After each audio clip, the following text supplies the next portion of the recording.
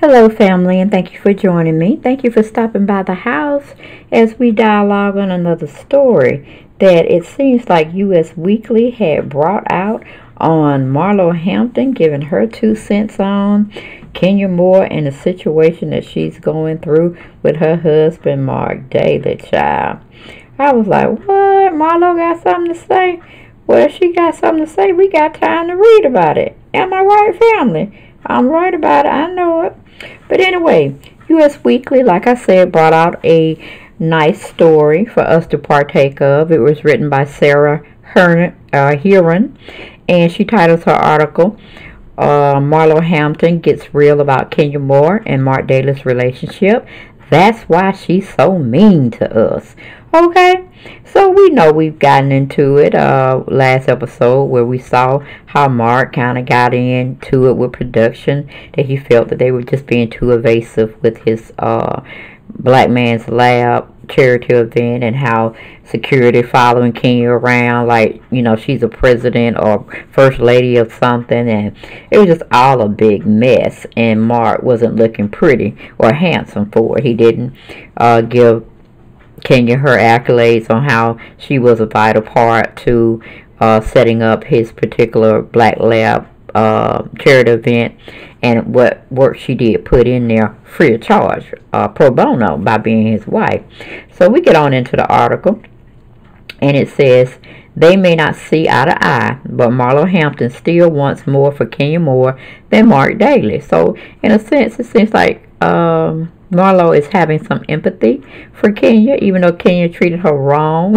Even though Kenya said she didn't pay for any seats in the house for her to even try to bring herself or her two nephews, but it just is what it is. But from all that is said and done, Marlo still wants the best for Kenya and wants a loving relationship of a partner for Kenya, and not what Mark is displaying and putting her under the bus every time he get a chance to throw her up under the bus. Okay, that's just my sidebar. Going back to the article, it said all 36 Real Housewives couples who filed for divorce after appearing on TV. Isn't that something? We ain't gonna go into that though, not in this particular video. But going back to the article, it said, I would never want a husband to speak to me the way that man speaks to her in front of millions of people. The longtime Real Housewife of Atlanta friend told Us Weekly magazine, exclusively on the Hot Hollywood podcast. And I don't want the baby to grow up and hear the jokes and the things he says to her. I will remain single before I would ever have to deal with a man talking to me the way or talking to me that way, and I don't even care for Kenya, but that's just ridiculous. Okay, Kenya 49 and Mark, also 49, share 16-month-old daughter Brooklyn. While they called it quits in September of 2019 after 2 years of marriage, the Bravo star has previously told us that they are working on their marriage. Now, sidebar, don't know why she's working on her marriage, don't know why Kenya can't see the forest for the trees, and definitely can see Mark's not on the same page with her, unless this is a storyline she made him play in full, and that was her contractual agreement for him to act the ass so she can bow out gracefully and say, you know, put it all on Mark and his demeanor. Now, if it is true and she's actually going through this, my question is, why can't you? You have the resources.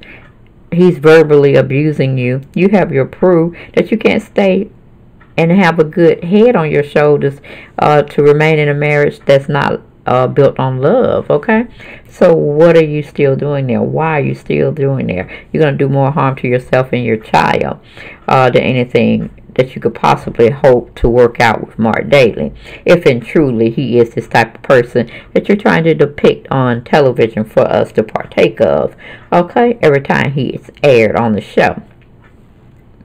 Okay, going back to the article, it says, I still don't know all of Mark's triggers. Kenya said on Sunday's episode, you feel like you're crazy. Like, why is he upset?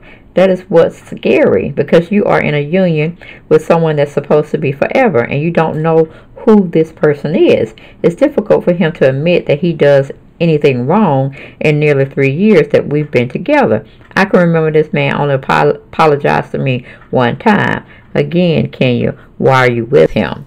he's not holding a gun to your head.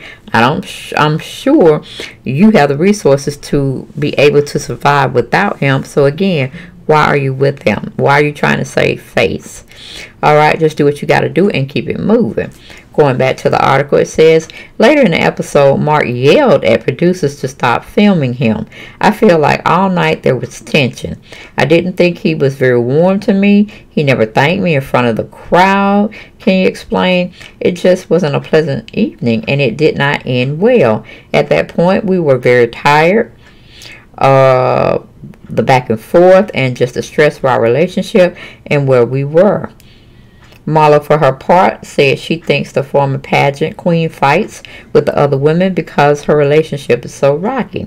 That's very good insight, Marlo. I must say, my sidebar, people tend to hurt people who are hurt themselves. And instead of them just dealing with the issue, coming full circle and full ahead, they digress and take it out on people that it has nothing to do with. Okay? But that's just my sidebar. Moving back to the article and the conclusion of the article, it was written, that's why she's so mean to us, Marlo told us. Hurt people hurt other people. She just tries to hurt me, and I'm going to get whatever God has in store for me. And hopefully she gets a husband that truly loves her, respects her, and makes her feel happy. Okay, and then it just tells us basically to watch the upcoming episodes of The Real Housewives of Atlanta, which airs on Bravo's Sundays on the Bravo channel at 8 p.m. Eastern Standard Time. So I really thought that was good for Marlo to actually find empathy for Kenya Moore, after Kenya Moore tries to dog her as much as she can. But she really don't mess with Marlo like she messed with the other women, meaning Kenya Moore. Because she know Marlo would get her together quick, fast, in a hurry, would stay on that ass until that ass started bleeding, you know what I'm saying? And then she probably wouldn't let up then. She'll still be pressing the gas, going to town, honey. Dragging Kenya Moore for filth all the way down Main Street. But anyway, yeah, what do y'all think about that? Do y'all think Kenya is playing a game? She just has this storyline that Mark has to play out through its entirety, and then he'll get his check, and then they'll move on into the sunset? Or do you actually believe that Kenya is actually going through this and that she really needs to seek counseling, her and Mark both, or call it quits before they damage baby's Brooklyn's environment and her well-being as well? Because you can't have people arguing all the time or being conceited and snotty with each other. It's just going to wear off on the baby girl, and she's going to not know where to come or go, and that's not fair because she wasn't asked to come here. Okay, that's all I have for this particular episode of a storyline on a article I found for us to partake of. Now I want to know what my family thinks about it. Get down in them comments, interact with one another, and I will see y'all next video. Stay blessed and continue to share, like, and subscribe to the channel. See you later.